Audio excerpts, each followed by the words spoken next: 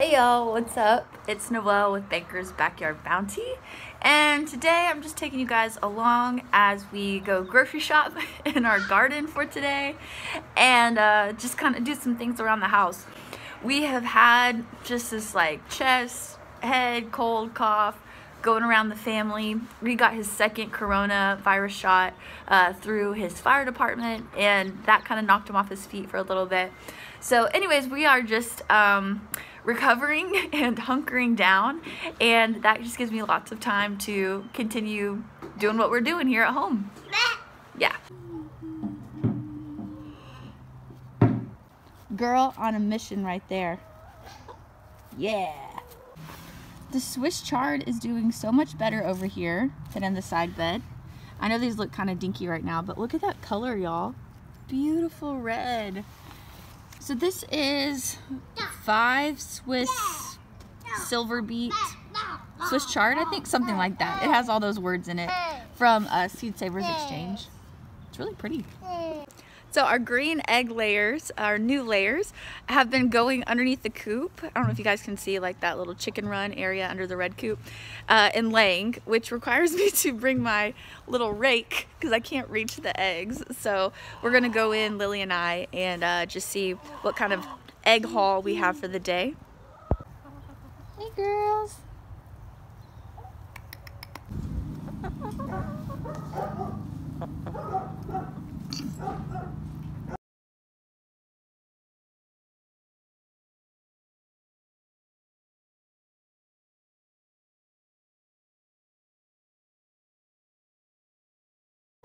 If I'm not entertaining a toddler, it's a chicken. So today I am getting some of our dinosaur kale for kale chips with our chicken sandwiches for lunch. I'm gonna be getting some carrots that we will roast to go with meatloaf tonight. And then just getting some sweet mint and chocolate mint for our dessert. Our dark chocolate mint milkshakes. What's in your basket? Yum. Not your style? It'll taste better as chips. There you go. Thank you, helper.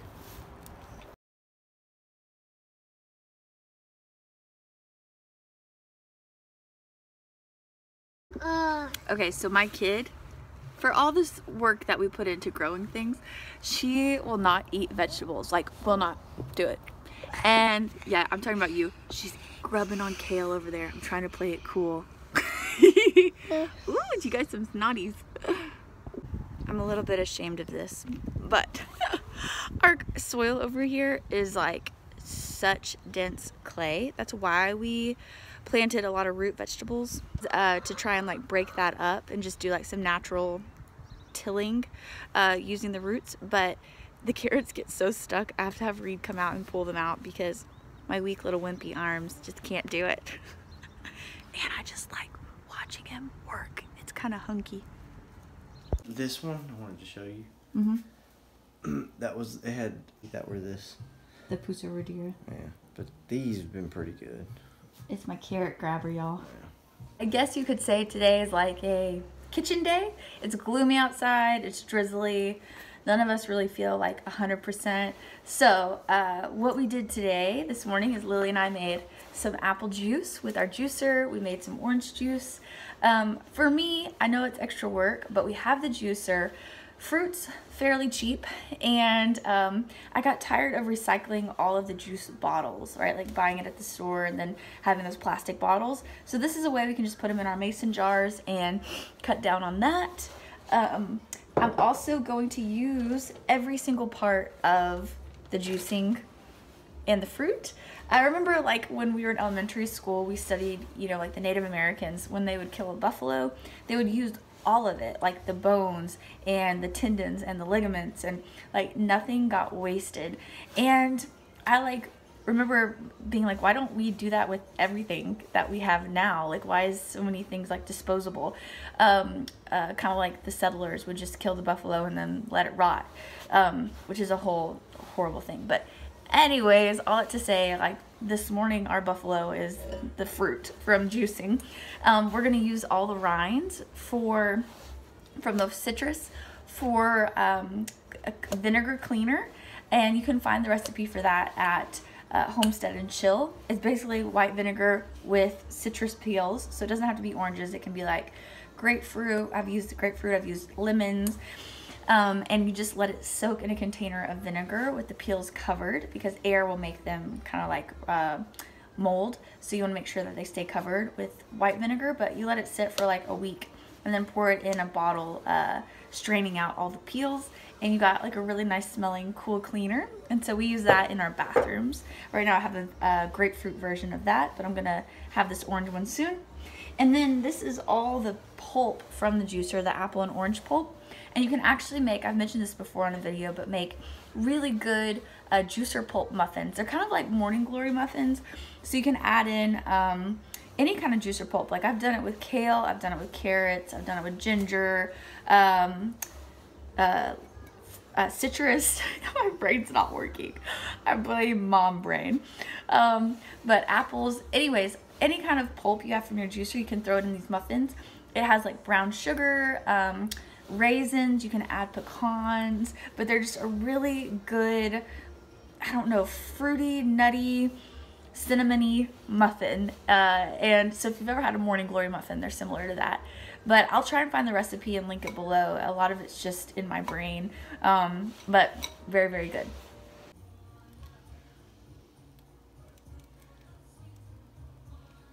So Reed and I have a passion for sustainability, and I'm not an expert at it, I'm not perfect at it, but slowly over time we've been trying to replace like small things. So some of the like natural go-tos that are like real trendy are like water bottles. Like instead of plastic, take a metal one. Or straws, instead of a plastic one, take your own metal straw. Grocery bags, like those are kind of like easy go-tos. But we've been trying to kind of go beyond that and think about like juice bottles. Think about like the milk we buy actually comes in glass bottles. It's 1836 milk, which is local to us. It's right down the road in Terrell, where they actually have the dairy.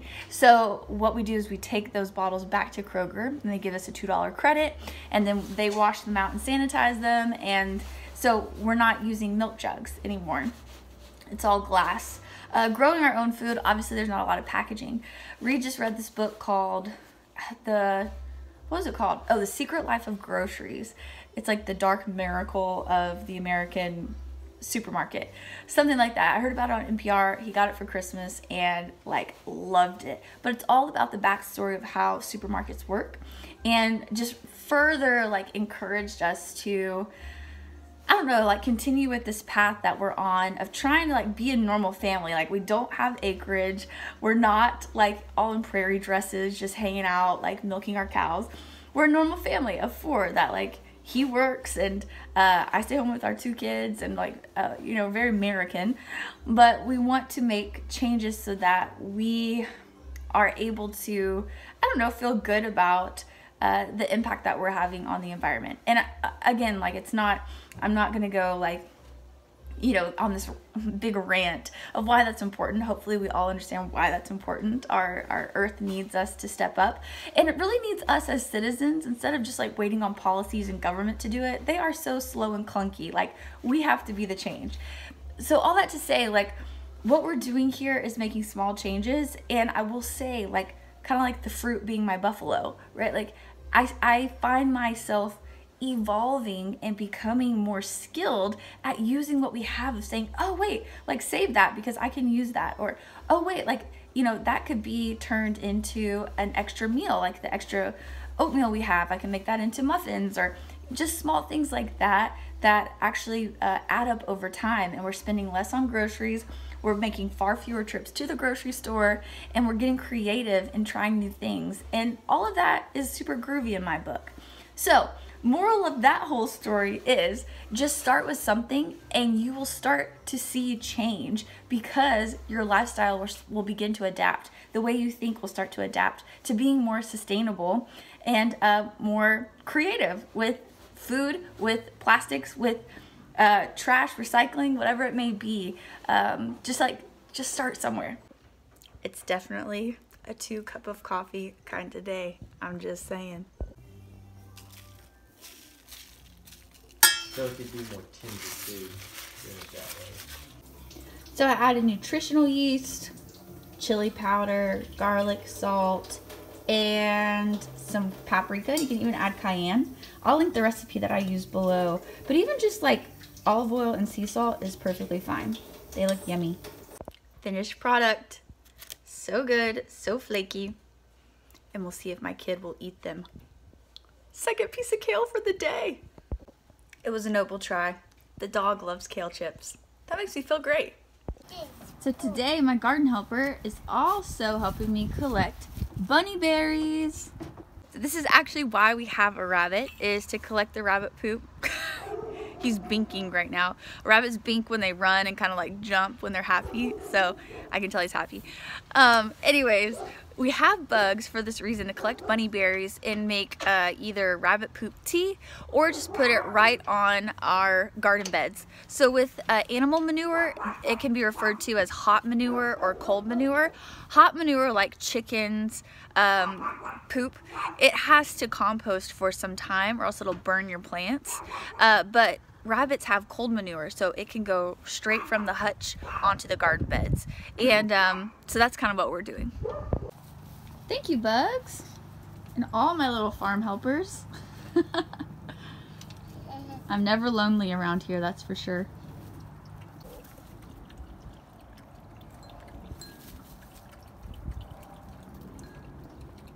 Thank you, bugs. Well, actually, fun fact, after like a quick Google search, I found out that rabbit poop has 4 times more nutrients than horse or cow poop and twice as much as chicken poop. And they're like quiet, they're so cute, they're fluffy. I might need some more rabbits in my life. We'll see what Reed says about that. Are y'all kissing?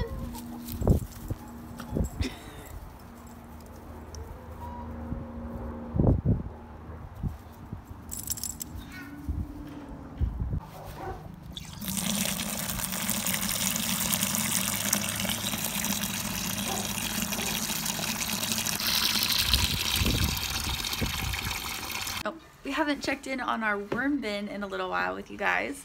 So all of this is just using nature efficiently to help us improve soil, improve our yields, our harvest, and it's just cool seeing everything just kind of come together and work symbiotically, which is exactly what nature wants to do. It's how it was designed.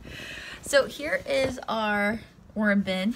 I fed it not too long ago, but y'all, it doesn't smell at all. Like, there's banana peels, eggshells, some cardboard from a toilet paper roll. I did put a big layer of like grass clippings and newspaper in here, and that's already broken down. So obviously that brown material breaks down a lot faster than the other material. But let's go ahead and see if we can find our wormies. All right, can y'all see them down in there? They tend to, see, there's some creepy crawlies. They tend to disappear pretty quick when I bring my shovel out. I feel bad I'm disturbing them. There's one. Yeah, there's tons on this side. So the side I fed it on definitely has a lot of activity. That side, not so much, but that's where I harvested the worm castings from the other day. So, to be expected. So we're just gonna spend the rest of the day hanging out back here. I'm gonna make my morning glory juicer pulp muffins and post a picture of those over on my Instagram. And then also, oh, thank you, meatloaf tonight. Yeah! May you find the bounty in your own life, all the beauty that it holds, and we'll see you soon.